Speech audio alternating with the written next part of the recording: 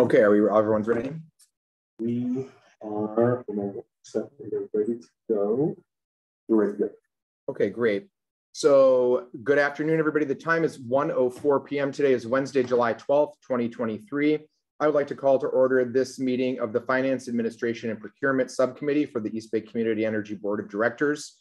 And I'd like to begin by asking if Adrian would please take the roll. Great, thank you. Member Anderson. Present. Member Vidola. Here. Thank you. We need to turn up the. There is, I'm not sure, we can barely hear you. Oh, maybe it's the. Oh. Member Bedoya, could you just identify yourself again so we can check the volume? Yes, sorry about that. Okay. Yes, I'm here again. Sorry. Okay, great. And can you hear me now? Yes, we can hear you now. Member Gonzalez. Vice Chair Cox. Chair Bowers. Here.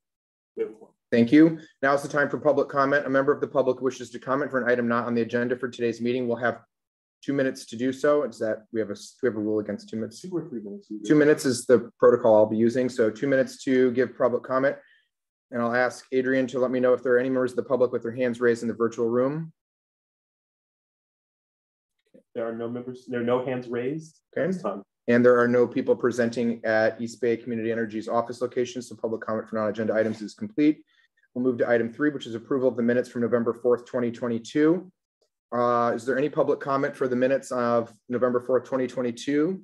Seeing and hearing none, public comment is closed. We'll turn. Are there any members who wish to edit or otherwise correct the minutes?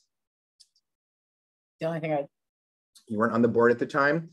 So I will just ask staff, do you, in your estimation, believe the minutes are a true and accurate reflection of what happened on November 4th, 2022? Yes. Yes, so you can rely on that if you wish to vote on the minutes. Is there any further questions on the minutes? Seeing and hearing none, is there a motion on the minutes? So moved. I have a motion by Anderson.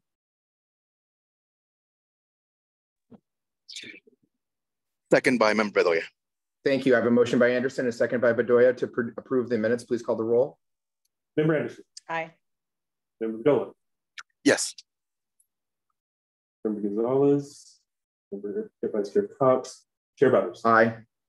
Motion, the minutes are approved. Thank you. Motion carries. Minutes are approved. We'll move to item 4, the 2023 FAP agenda items. This is an informational item only. Turn it over to staff. Thank you. Good afternoon. Jason Bartlett, Senior Finance Manager here at EVCE. This item is just to kind of orientate the meeting schedule and to go over some upcoming items that are anticipated. Next slide, please, Adrian.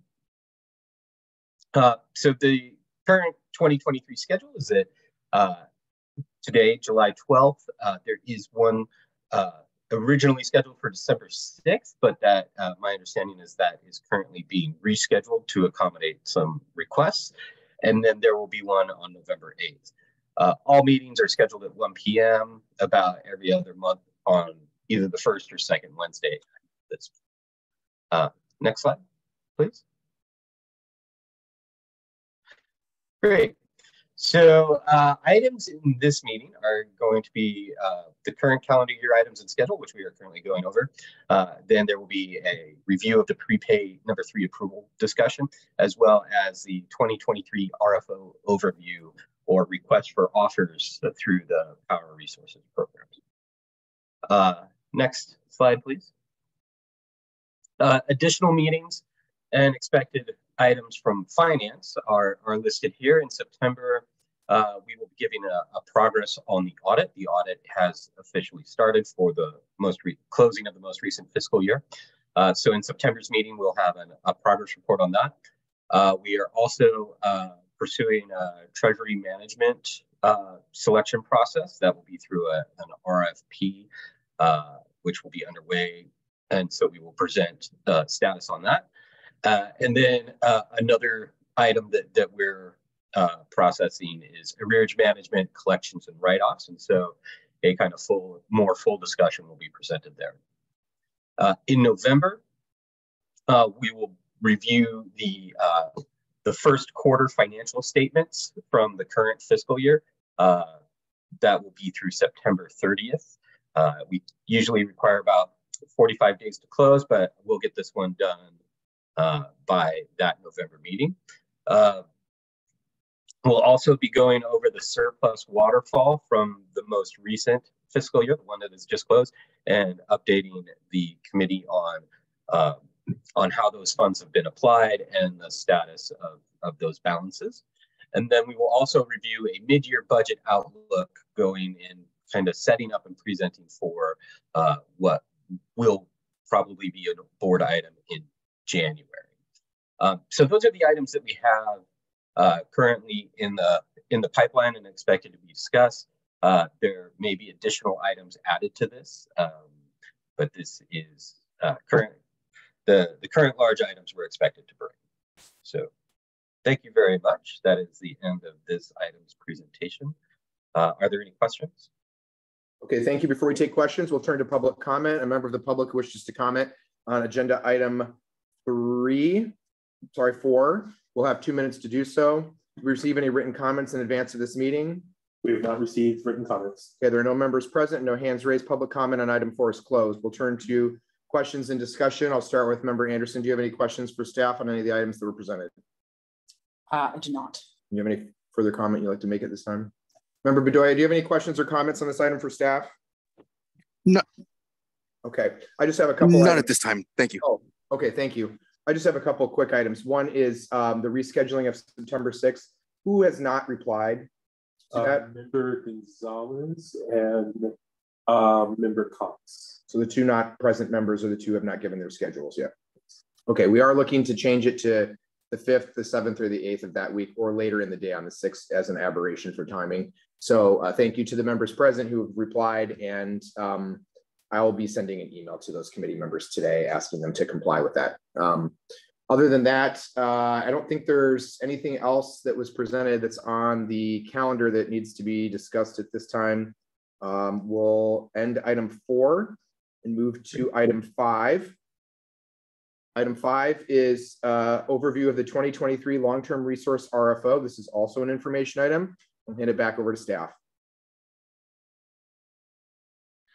Good afternoon, Scott Harding, Director of Originations. Very happy to have the opportunity to present before you today on the 2023 long-term resource RFO.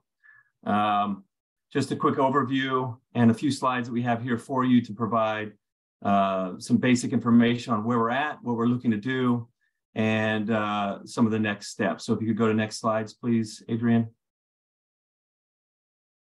So we'll look at the overview of our solicitation and the process and essentially what we're looking to do during that solicitation. We'll look a little bit on the participation that we had, which is I'm happy to present that we have a very good pool of participants in this RFO for this year. We'll look also a little bit at the evaluation process and what goes into that, and some of the inputs and the outputs to that, and the resulting next steps as a result of that. And then some of the challenges in the marketplace, as well as the next steps, and some of the just kind of a quick overview of some of our current portfolio contracts that we have in place right now and what we're looking to add to that portfolio. Go ahead, next slide, please. And Chairperson Bouters, thank you. Please just let me know or interrupt me if there's any questions. Happy to answer any questions as we go through these slides here. Lots of detail, but looking to just kind of provide you a basic overview here. So some of the goals that we had as a part of this particular RFP, very similar to the goals that we had in the previous RFO back in 2022. If you may recall, we had a similar RFO for long-term resources. And that was basically to ensure that we comply with our midterm reliability resource requirements as well as our IRP near-term resource requirements. But really what we're looking to do here is secure a portfolio of contracts. And the EBC customers benefit from that secure portfolio when we're able to achieve affordable and the clean sources of energy that is coming through this type of RFO. But we also want to meet the current CPUC compliance obligations, and we also have obligations when it comes to PCC1, which stands for Portfolio Content Category 1, Renewable Energy Credits, or RECs. We have some obligations when it comes to carbon-free and reducing our carbon emissions that we want to make sure that we meet, and that's a part of this RFO as well. But really, you know, a part of all those compliance activities is also hedging, and we want to make sure we can get low-cost energy hedges. So this RFO specifically targeted those types of projects that allowed us to do that, and the types of resources that are such that allow us to maintain a low-cost type of energy hedge. And then in this particular RFO, like we did last year, we're partnering with San Jose Clean Energy, and that's really just to minimize expenses, allows us to share attorney fees, and it's a lot more efficient when you join with another group, and you can achieve economies of scale on larger projects as you would share with another group.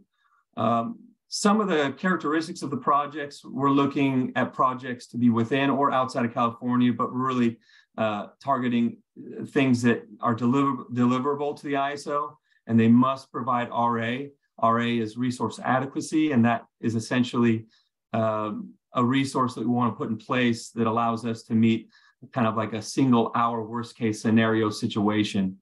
And so we're requiring that for all these projects. And then as far as construction status is concerned, we want to make sure that in this particular process that energy and related projects come from either new resources or even resources that are added, adding capacity or repowered to existing types of resources. So we're pretty much left at kind of a broad open type of approach when it comes to the types of projects that we wanted to look at, but as long as they're solar, wind, or storage, or some other renewable type of eligible renewable resource. And then the capacity we're looking for anywhere from 5 megawatts up to essentially, you know, no limit on capacity. So, you know, to put a number on that, we've seen quite a few projects that are in the 500 megawatt range, 400 megawatt range, 300. And so those are all things that we're looking at in our products that we are seeking for this RFO. It's exciting to see the different projects and different project size. I'll tell you that much, because there's lots of really exciting projects that are large and some that are small too and very efficient. We want these projects to be delivered anywhere between the dates of 2024 and 2030. And as you know, we have targets for zero emission by 2030, or carbon free rather, by 2030. So we want to make sure we meet those goals. We also have RPS compliance targets that ramp up essentially to 2030 that we want to ensure that we meet those goals with some of these projects that come out of this RFO.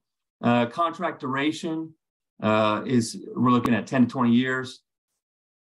And then the different technologies that we are looking at: large hydro, renewables, anything when it comes to any type of solar, any type of wind, and essentially anything that is eligible renewable. There's some that we don't necessarily target, but essentially if it's renewable, we'll take a look at it in this RFO process.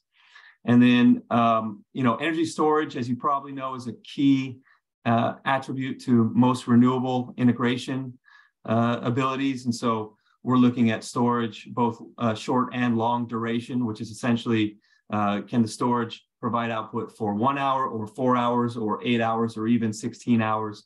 So we're looking at all those different kinds of duration in this RFO process of storage. And really kind of any technology of storage, there's quite a few out of them. The most common is lithium ion. And so that's kind of what most people offer in these RFOs, but we would really look at any kind of storage technology there. And then some of the actions as a result of this RFO is to, you know, issue a broad make sure that we're open and competitive in our solicitation process, and we ensure that the respondents through this RFO process are providing projects that are at a competitive rate and allow us to have a low risk application of those projects to our load service customers. And then as we go through the evaluation, those different combinations of projects, we want to achieve our desired targets through 2030 and beyond, really, because those will go for 10 to 20 years. And then we typically prioritize things like project risk, location, workforce development, economics, and some other characteristics there. But there is some limited ability to do that just because it is a bit of a seller's market. And so we're cognizant of that, and we're trying to ensure that any leverage that we do have in the marketplace is placed in our favor in this RFO process and throughout negotiations. And we've essentially, to this point, we've encouraged RFO participants to be creative and provide any variation they can think of that might be something that we want to study and take a look at and evaluate from economics and other qualitative characteristic perspective. If you go to the next slide, please. We'll talk about the different products that we sought out. And again, these are similar to the 2022 RFO, but there's some slight differences here. But we had 4 products that we targeted. As available RPS product, which is essentially kind of newer or added capacity to an existing kind of standalone PCC1, kind of the portfolio content category 1, the top level tier category for eligible renewable generating resources. And product number 2 is as available RPS plus energy storage. So there's developers out there that have the ability to locate a solar project, for example, with an energy storage project, and it allows that project to be more efficient and interact with our load requirements and the market dynamics more efficiently and more effectively by adding that storage. So we're looking for that in product 2. Product 3 is a kind of like a firm or shaped type of RPS product where someone might have the ability to produce solar power and maybe they have a backup storage facility they have on site that they want to schedule a block of energy to us. And that has value to us as well, kind of similar to number 2, but slightly different in terms of how it would be sold to us. And product number 4 is kind of like a standalone energy storage, kind of like a tolling agreement or an RA only offer. The tolling agreement, if you just to kind of define that, is essentially where they own and operate it, but we have the ability to say how much we want from the facility, and it's essentially ours to schedule the energy from those different types of resources. But standalone energy resources are very useful just because we already have a large number of capacity on our portfolio that is solar only or wind, and so the standalone aspect can help us better economically dispatch those existing resources, integrated with the market dynamics for East Bay here. If you go to the next slide, please. And again, if there's any questions, I can't see everybody exactly that clearly, but just please let me know or flag me down or raise your hand.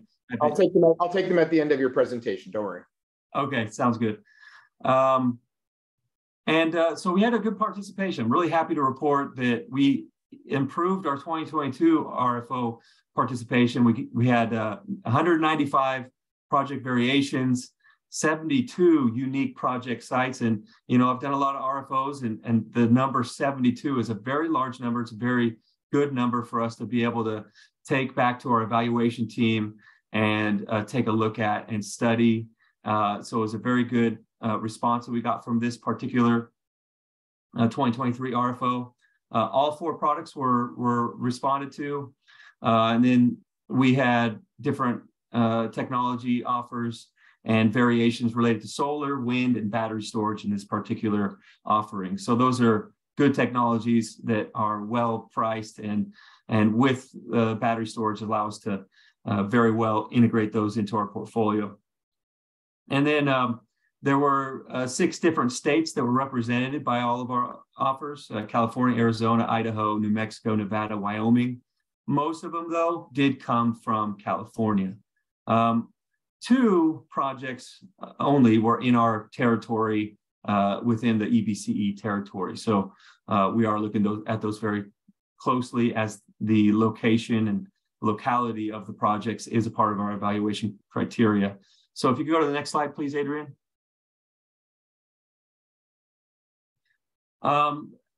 During our evaluation process, and by the way, our evaluation team is an awesome team led by Chris Eshelman. He does an awesome job modeling all these projects. There's lots of different combinations and different ways to evaluate these economically, and he just does an excellent job, and he's just an expert person to do that. So we look at the execution of the counterparty, offer competitiveness, and the project development status, in addition to the NPVs, if you will, the net present value, the value of the project itself. Counterparty execution is really looking at who the counterparty is, what is their ability to deliver the project on time and as they are advertising it as, and as they're offering it. The competitiveness of the offer is really about the pricing and some of the terms in the agreement that allow us to reduce our level of risk. And then the project development status, some projects are already very far along. They've already applied for transmission interconnection. They've already achieved permits, and they're ready to start construction as long as they have a PPA in place. Other projects still need to do that kind of thing. So the project development status gives us an indication of how long it's going to take, or what are the risks in terms of getting the project there on time. And then we had 2 reviewers assigned to each project between us, EBCE, and San Jose. And then we reviewed all those submitted information and provided score in all categories and the net present value. And then what we ended up doing was we looked at things from a 100-point total point perspective between the qualitative aspects and the quantitative aspects in our evaluation. And then we essentially looked at what their term sheet markups looked like and reviewed that. And then we looked at the NPV scores. And so a little bit on this slide here is our evaluation criteria. So the NPV, which is the quantitative aspect of our evaluation, is 55% of our evaluation scoring. And then we essentially look at forward curves. We had 5 different forward curves that are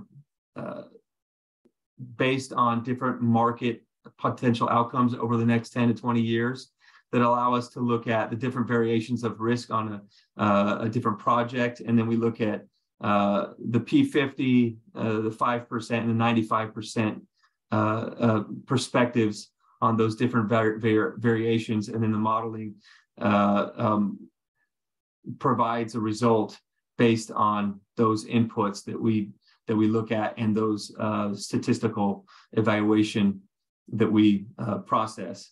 And then we normalize the number into a cost per megawatt basis. And then we look at other factors like the counterparty execution risk, and we give that 20 points worth. And then the development status risk, we give that another 20 points. If it's a local business, we give them a 4% or 4-point weight to the total score. And then if they're a small business enterprise, we give that 1 point in our evaluation criteria. So all that is essentially put together, and they get a score of between 0 to 100. And then we look at those total qualitative scores and quantitative scores, and then choose those to move forward in our process. This is a very similar process as the 2022 process. So I think nothing really from that perspective has changed. Really, the only things that have changed since 2022 are the products offered and requested, the NPVs, and the time horizons of when those products will be delivered. A lot of this other stuff is really, a lot of it is the same. Go to the next slide, please, to the next slide. Just a quick slide here on some of the challenges in the marketplace. I think everybody knows that the supply chain challenges are still ongoing, and that presents pressures on the markets, pressures on deliveries when it comes to materials to actually build these projects and facilities. And there's some uncertainty related to future tariffs and core components. And then really the result is that the suppliers of core components, they price the pricing, they use index structure. Some developers are not always willing to do that, and they're not always willing to price the risk or take on that price risk. And so the index allows us to observe kind of these extreme markups in price to cover that risk. So in general, though, prices for generation storage resources have increased a little bit, about 30 to 40% since 2020. Go to the next slide, please. So talking a little bit about next steps, we want to complete the negotiations projects under consideration. We anticipate those presentations to the board beginning in September and continuing through the winter. We have already kind of started that process with some of the counterparties that were in the process to shortlist as we speak right now. And so that is already underway now as we speak. And then we're going to assess the projects as they hit key milestones and mature further. And then, of course, updating and filing the CPUC on status of the different time horizon reliability requirements. And that's all due August 1st, 2023. So we have, we're working on that right now as we speak. And that's due here coming in the next couple of weeks. And then the CPUC's 2024 IRP cycle provides formal opportunity for portfolio review and analysis of an open position, cost and risk. And so there's some further engagement that will be required with board and the community as part of this IRP process. And I think the next slide is looking at, if you go to the next slide, Adrian, it's looking at our current portfolio. So this is a pretty good mix. So we're looking at this and we're essentially looking at what are the requirements per the IRP and per the midterm reliability requirement mandates from the CPUC. And we're selecting those projects based on the current position and our future needs, and as well as the total evaluation scoring. And we're selecting those projects to move forward. So this is just a summary of everything that we have in place. And there's lots of RPS projects. There's RPS plus storage, as you can see. And we have a really good, healthy standing position right now, but we're looking to add to that as our load grows and as time progresses and our compliance requirements grow as well. So really happy to present this to you folks, and happy to be here with you, and happy to answer any questions at this time. Thank you very much. Thank you very much for a thorough presentation. Now I'll call for public comment. Members of the public who wish to comment on this item will have 2 minutes to do so. Adrian, did we receive any written comments in advance of this meeting for this item? There were no written comments received ahead of time. Okay, thank you. There are no members present here and no hands raised online. Public comment is now closed. I'll turn to committee members for discussion. I'll start. I don't see Member Bedoya anymore. He will be Easton. Been going in and out. Okay, I'm going to start with Member Anderson. Do you have any questions or comments? Thank you so much. This is really an interesting presentation. And you know, there's a lot of moving parts here. I understand that. And one of the things I was curious about in terms of thinking ahead, you know, 10 to 20 years over the lifetime of these potential relationships is grid expansion and how that may or may not be a limiting factor to some of our future procurement. Yeah, I'm happy to speak to that, but Scott, if you want to chime in as well, feel free.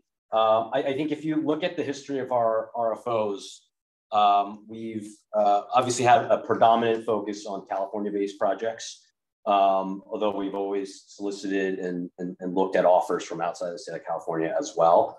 And so if you look at that portfolio, there are sort of a select number of out-of-state projects. And I think as we look to continue to build a portfolio, we'll continue to look at opportunities outside the state of California to expand on, just because that's a lot of concentration within the state of California. And we think about different types of resources. For example, resources in New Mexico, where we have a wind project, has a very different wind profile than our Alameda County wind project. So it's a good opportunity to diversify your portfolio resources.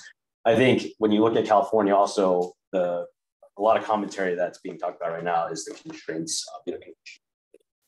And so I think it's an all of the above sort of approach to trying to do our load, which means resources locally in our county, resources in Northern California, resources throughout California, resources outside of California, a diversification of technology to the extent that's possible. But obviously, as we focus more and more on clean energy and renewables specifically, you're naturally getting quite a bit of concentration there. And of course, we're trying to layer in as much behind the meter sort of virtual power plants as possible as well.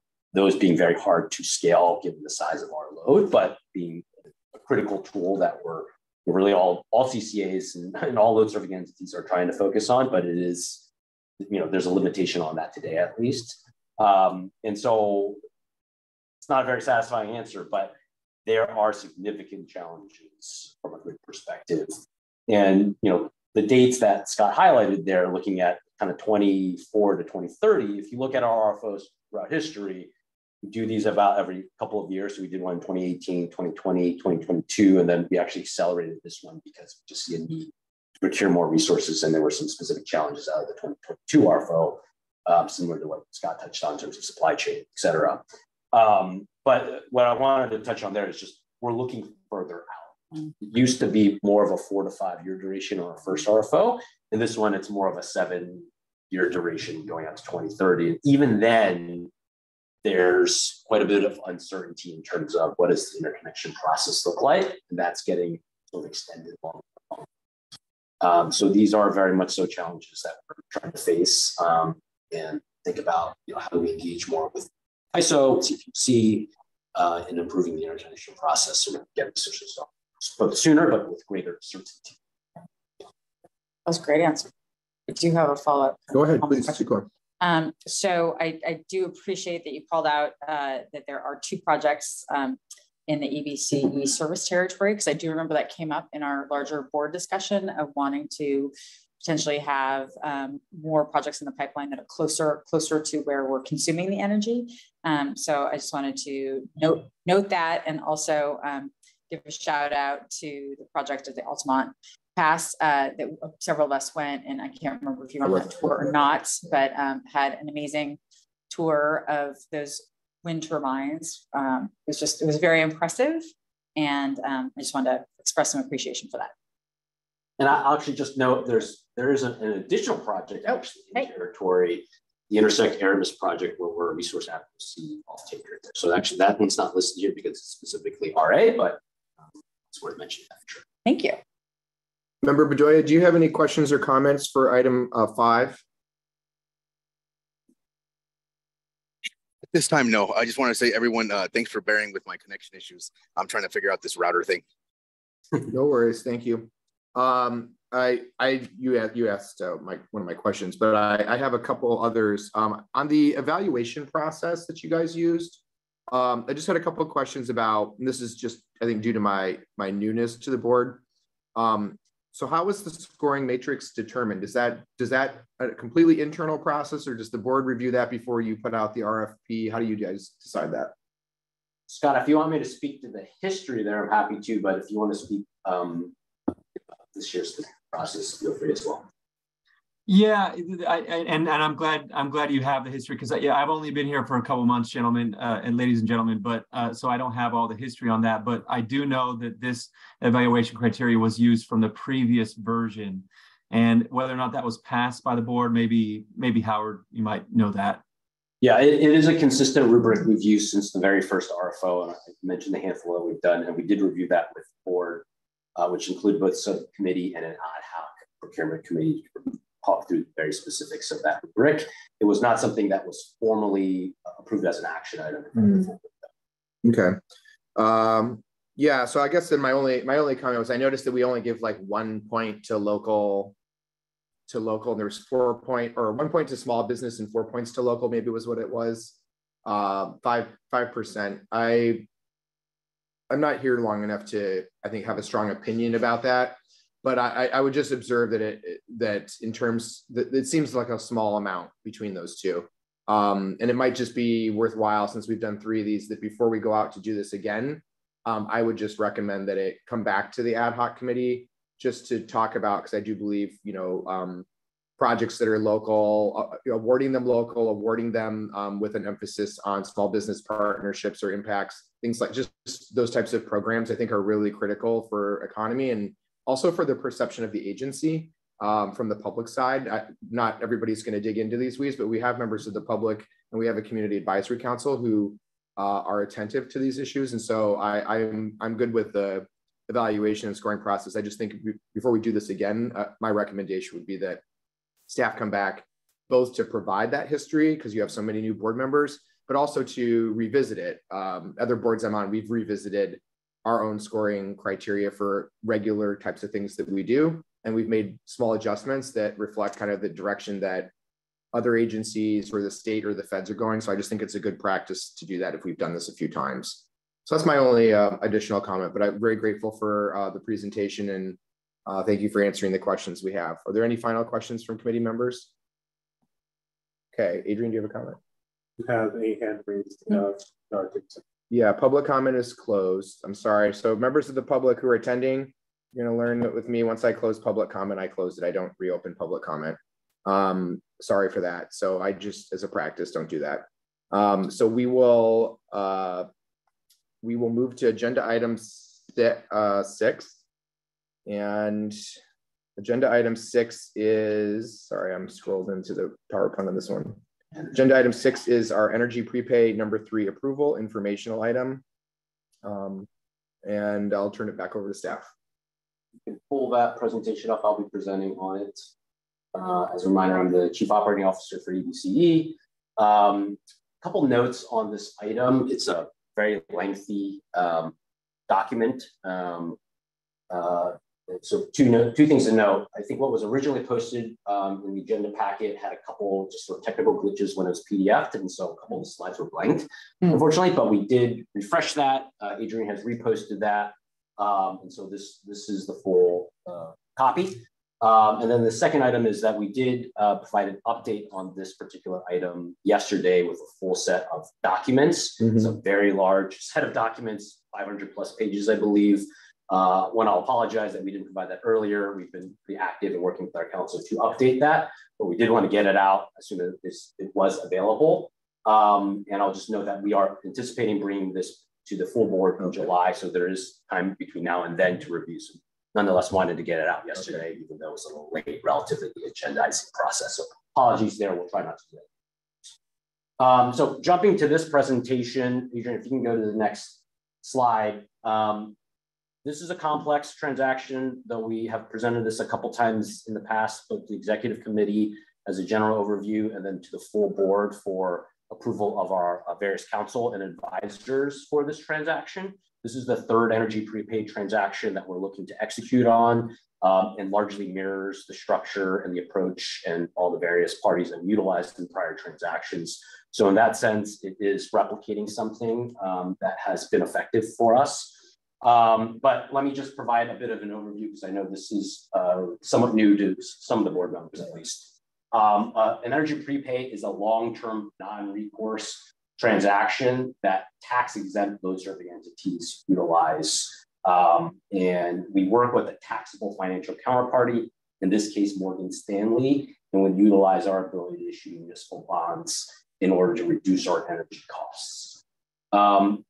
Typical energy prepays, and there are gas prepays out there, and there are energy prepays that are structured very, very similarly, typically 30-year transactions. And the notional value is anywhere between $500 million and $1 billion.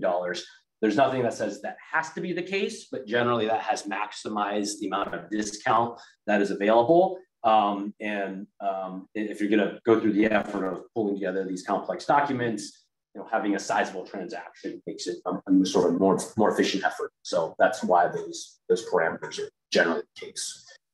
We utilize this transaction really to lower our energy costs at the end of the day.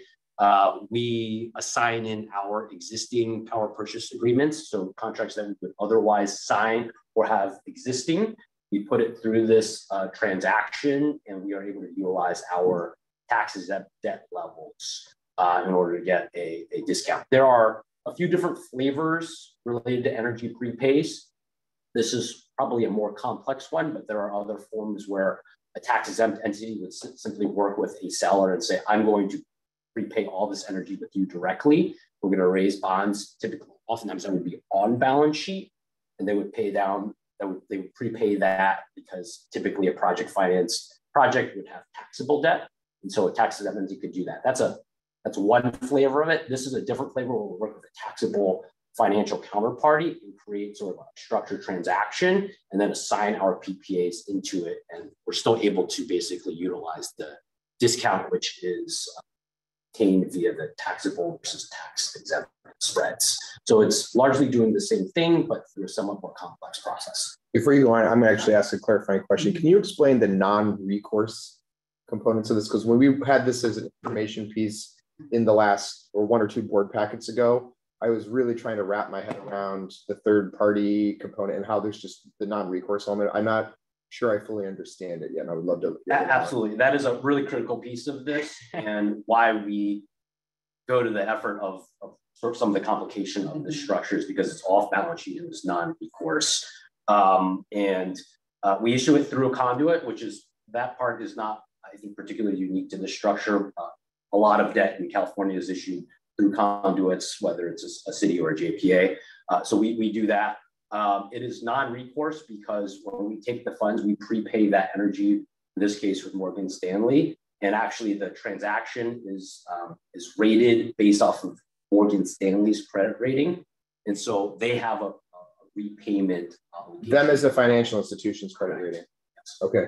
Yeah. So that takes their credit worthiness because we take those funds and we give it to Morgan Stanley as part of the prepay.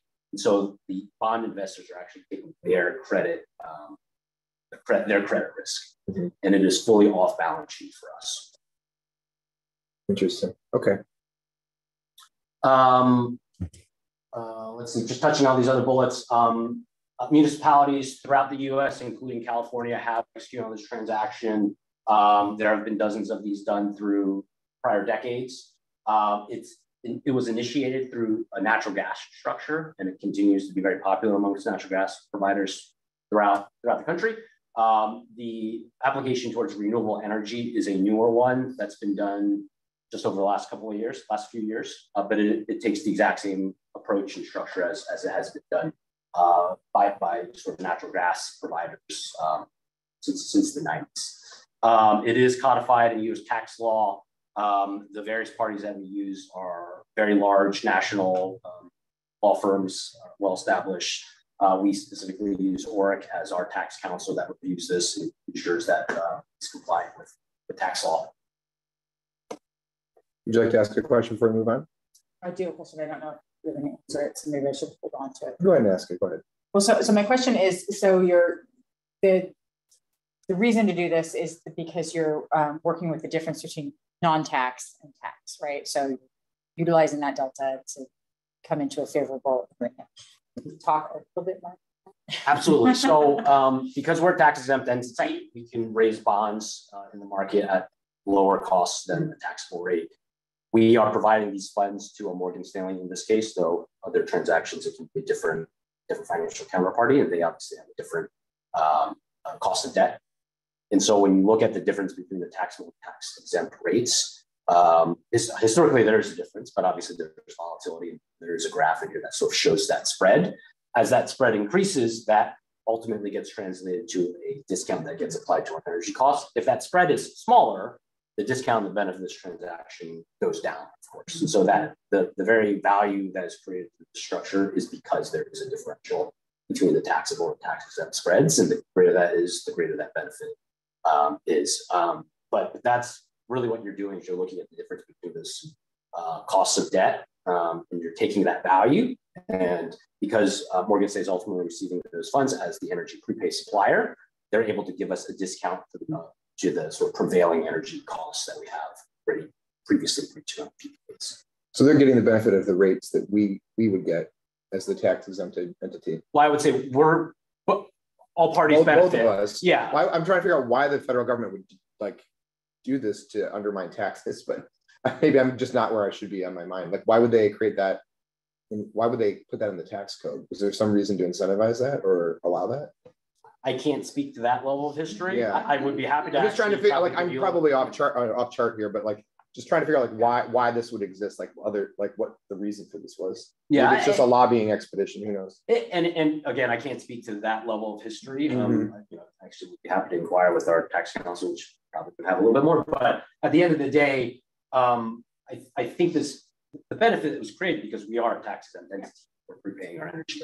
So while it is maybe a complex way to achieve that benefit, the reason why I brought up the more simplistic approach is you could take it on balance sheet. This is the prepay energy from one specific project with one specific seller, and achieve that same benefit. Because at the end of the day, these projects are generally built with taxable debt. They're all project financed, and so solar project A goes out and raises debt, and it's going to be taxable, even though it may be a tax exempt entity that's ultimately buying that power. Mm-hmm. So this structure really, is straightforward in concept in the sense that we are utilizing our tax exempt status in order to actually prepay that very energy. And so, arguably, why should we not have the benefit of our tax exempt status or that? Why is that allowed through? Well, I just remember that the background being natural gas did this first. I'm just trying to think it's a little different thinking of us as tax exempt, but just.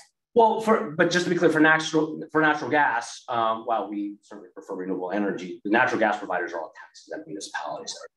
Oh, okay. It's so municipal utilities throughout the country that are, for example, SMUD in California, they utilize this both for gas and for energy.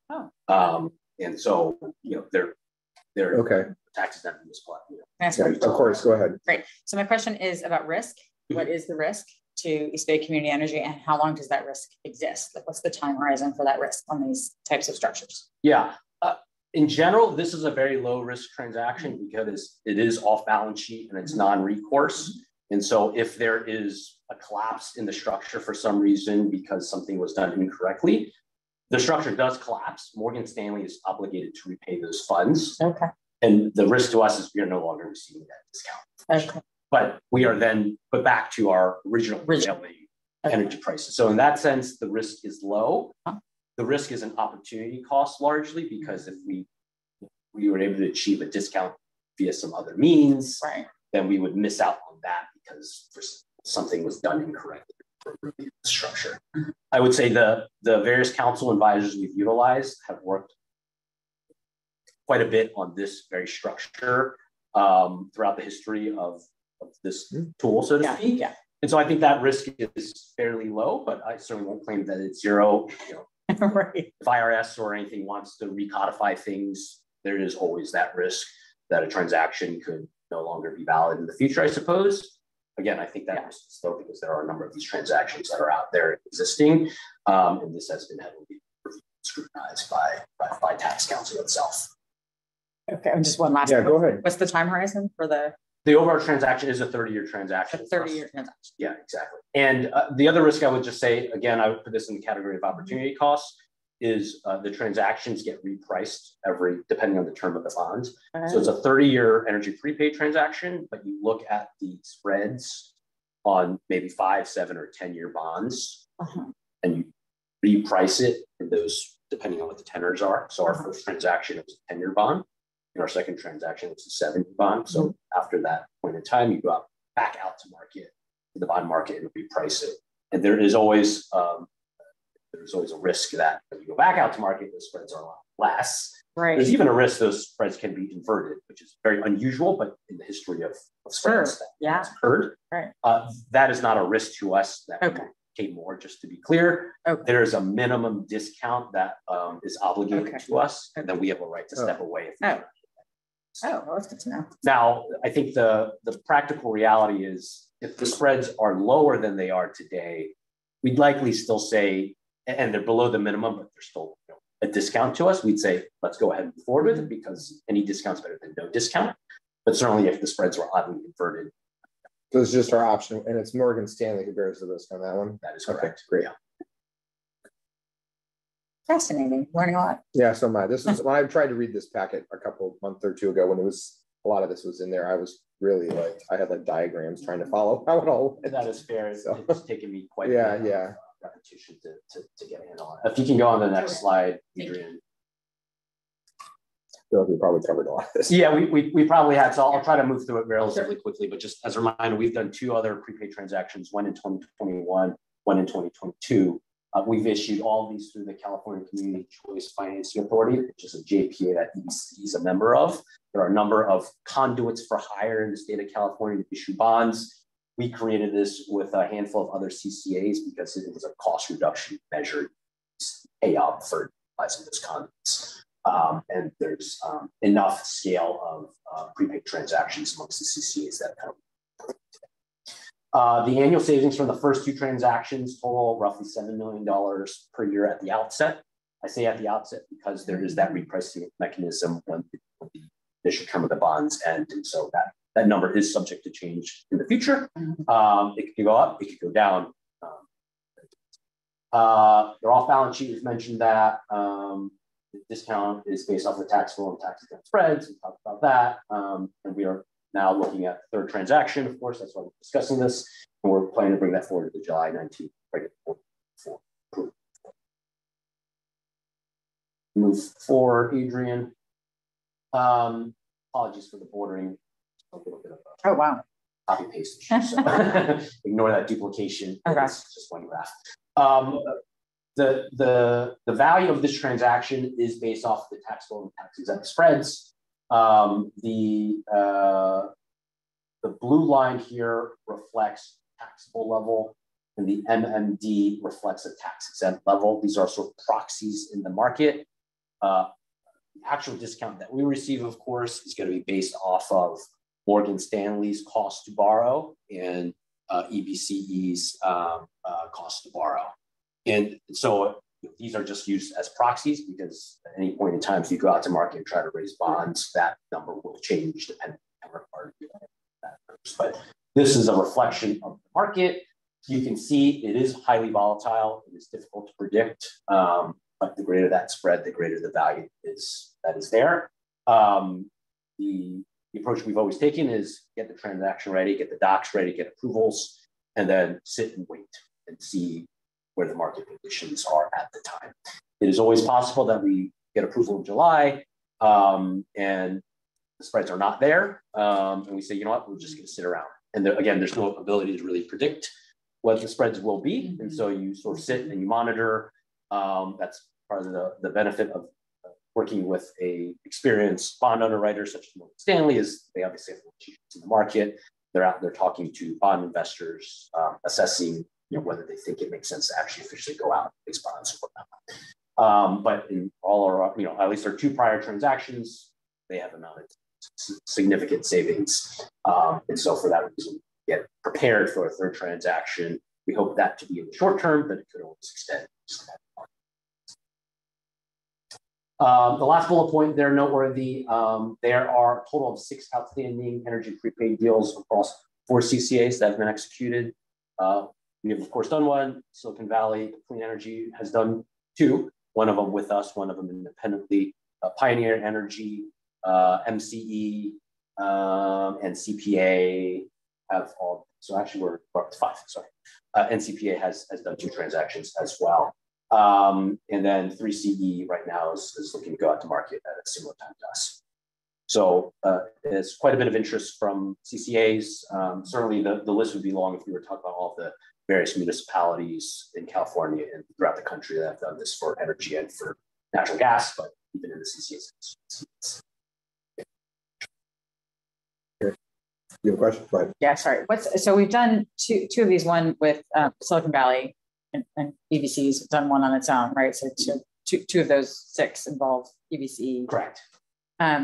So, and this would be a third or 2.5 or whatever you might qualify it. So is this just so attractive that we want to be looking at this every year going forward? Is that what I'm sensing? I think it is very attractive. It's a way to take existing PPAs and apply a discount to that. And we obviously look at every opportunity there is to bring down energy costs. So in that sense, very attractive. And it's based off the risk profile of executing these transactions, which are non-recourse and off balance sheet. We feel it makes sense to continue to utilize this tool. As to how often it makes sense to go out, I think we're eager to get out to market because that means a greater discount. So the sooner we can do it, the better. With that said, as we do with our own hedging portfolio, it's best to cost average over time. You don't know where spreads will be in 2 years or 3 years or 4 years. So we don't want to throw everything we have, all of our energy to this transaction day one. That may be attractive today, but you don't know if in 3 years a slightly better mousetrap is invented. There's a better way to achieve that discount.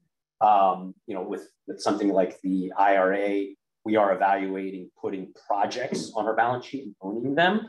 And the IRA allows us as a tax-exempt entity to utilize some of the incentives that have historically been tax-based incentives for project developers, which is one of the reasons why most renewable projects are done as third-party PPAs, is because the primary incentive tool is an ITC or PTC, which is an investment tax credit or production tax credit. So obviously, as a tax-exempt entity, we can't monetize those incentives. It's just the nature of how those incentives were structured federally. And so the IRA has created a structure where a tax-exempt entity can actually take that incentive. And so we are evaluating the opportunity to put projects on balance sheet only. Obviously, that opens up a whole other category of risks of owning and operating assets that we want to further evaluate and, of course, bring to the board and discuss. But all that is to say, this is one tool. It's a valuable tool. Continue to revisit it, obviously, for the transaction. But you don't want to put all of your eggs in one basket, so to speak. Right. You want to cost average over time. You want to evaluate other things that may come about, such as IRA structures. And so I anticipate we will probably continue to bring things forward every 1-2 years to the board like this, if there isn't a better tool that comes along, but it's not going to be all at once. And I will say, not every energy transaction we sign is just easily assignable into these structures. You have to go out and get approvals, consents to assignments.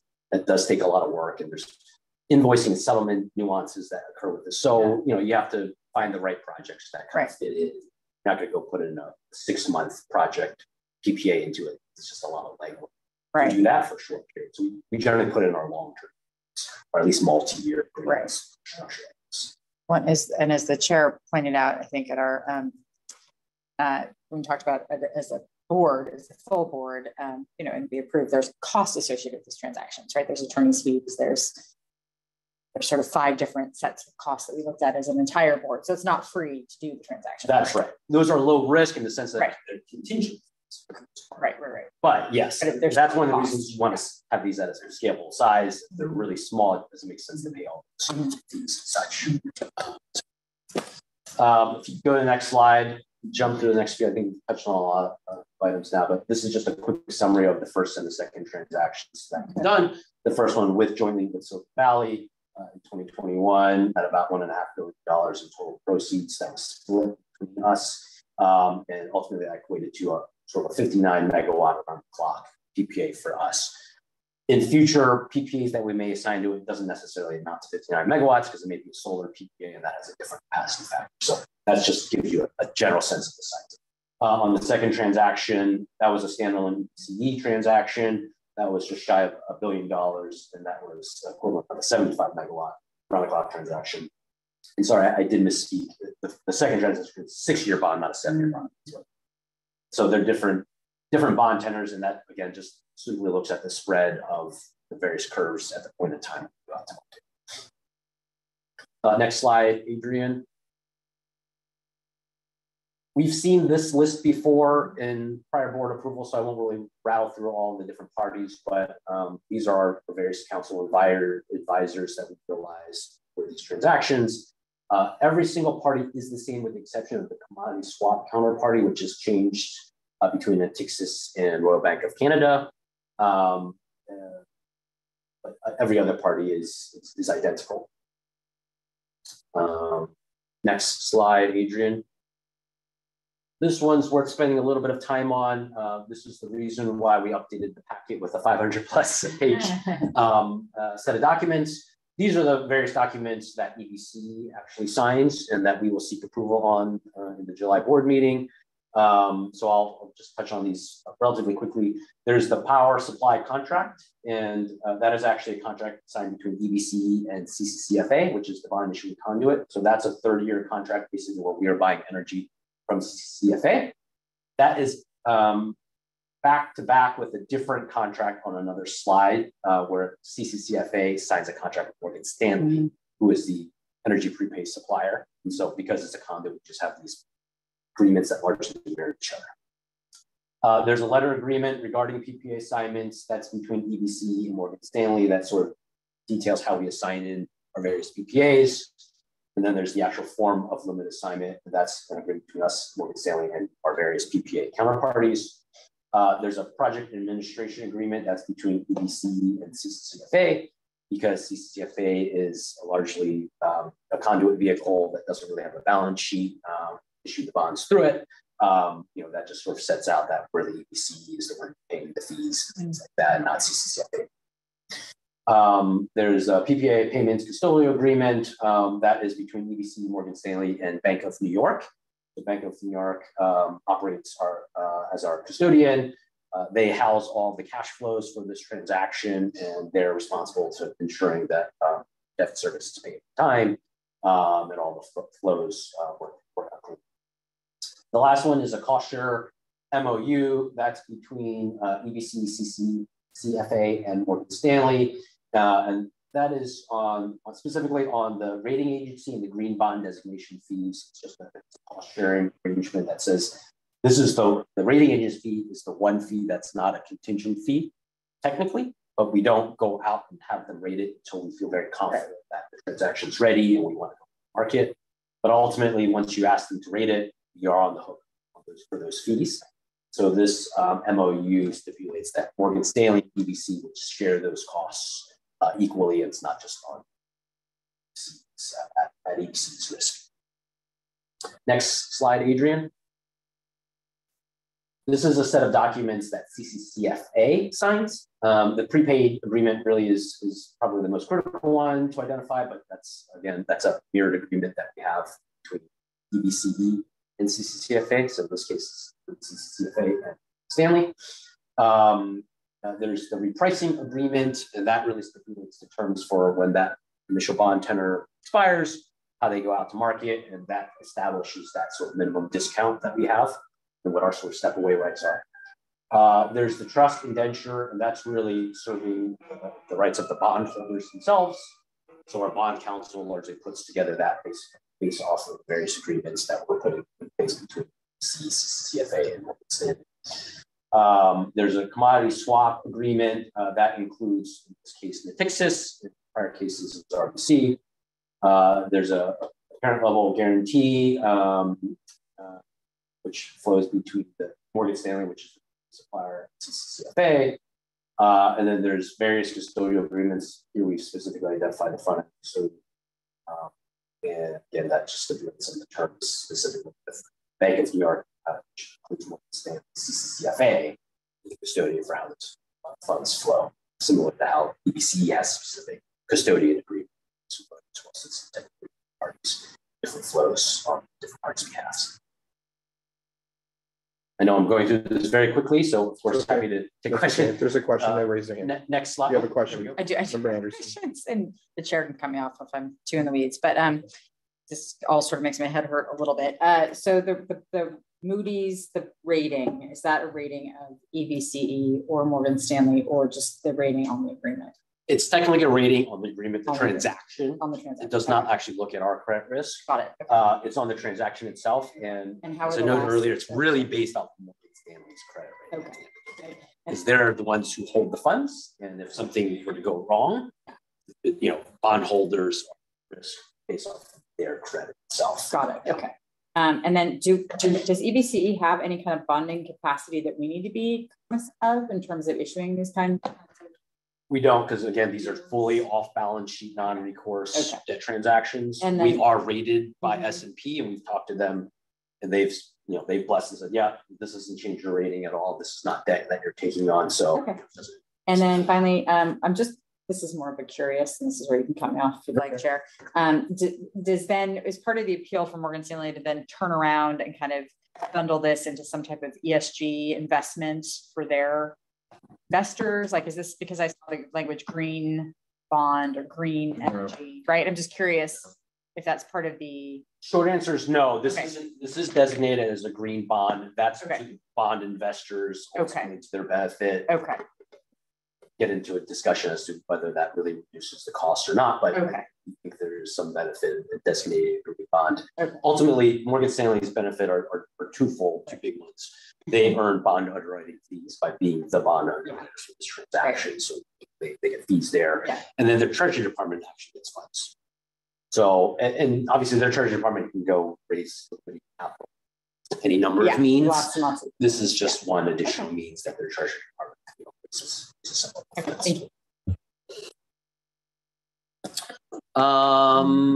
Adrian, if you go back, there's 2 more slides.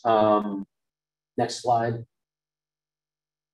We just kind of put this under the other. This is the preliminary offering statement. That is sort of a summary of the transaction as a whole. This is what you use to market the bond. So your typical bond investors are really, really digging into this document. It's a pretty long document, but if you're going to pick one document to read, this is sort of an overarching summary of everything. This is what the bond investors read. And then last one, this is just to show you what the specific approval is that we will be seeking at the July board meeting. So specifically authorization for EBC to sign these various agreements, which are the slide that we covered, and to specifically move forward with this transaction. These 2 parameters. One is that the notional price of the bonds does not exceed $1 billion. We feel like that's sufficient scale, and we kind of want to do bite sizes over time. And then a minimum discount of $4.50 per megawatt. I have bracketed that just because we may want to change that up until the July board meeting. We have achieved higher than that in all cases in the past, but that's sort of what we want to make sure that we're establishing a clear alignment with the board on. We're not going to go execute something with less than this. Order of magnitude wise, what we always target is 10%. I was just going to ask if that's what percentage that is. Yeah. So that's if you look at a forward curve, I don't know the exact number that is today, but the forward curve over a 30-year life is probably $60 to $70. So it's shy of 10%. So we're trying to create a floor that we think is achievable, but what we will really look to execute on is 10%. And hopefully better, of course, but but we've kind of stretched in other cases to hit those minimum, hit those target levels. And that's the presentation. Okay. There's an appendix with some other statistics and flow charts, and we have showed that in prior cases, so that's not new at all, actually. But that's just there for continued reference. All right, thank you, members of the public who would like to comment on this item. We'll have 2 minutes to comment. I'll first ask if we have received any written comments for this item. We received no written comments for this item. Okay, there are no members here present. Are there any members online who would like to comment? There are no hands raised, so public comment is now closed. And I will turn to the committee for further discussion. I will ask Member Bedoya, do you have any questions or comments for the staff? Thank you for asking the question earlier about the how the terms non-recourse kind of fit into this. I had that same concern, but I'm good with this item. Thank you. Okay. Member Anderson, do you have any other questions or comments? No, but I appreciate the chair allowing me to ask questions throughout the presentation. Thank you. Yeah, it was a very meaty topic, so I figured it was better to learn collectively as we went along. It's not as perhaps as obvious of a topic as other items. Okay, well, I don't have any comments. Questions were answered, and I appreciate becoming far more educated on how this system and structure works, and it appears to be in good form. So with that, we'll end item 6. I'll move to item 7, which is committee member and staff announcements, including requests by members to place items on the future board agenda. I'll first start with, are there any staff members who need to make a comment or wish to make a comment? Just raise your hand. See no staff comments. I'll ask committee members, do you have any comments? Or do you wish, Member Bedoya? No, at this time. Thank you. Thank you, Chair. Okay, and are there any members who wish to request a future agenda item outside of what was presented to us in the earlier item for the agendas for the coming months? Okay, seeing none, that will move us to item 8. Adrian, the time is 2:14 p.m. This meeting is adjourned. Thank you. Everybody have a nice day. Yeah, thank you. Thank you. Thank you. I think I need to go get a new brain to understand.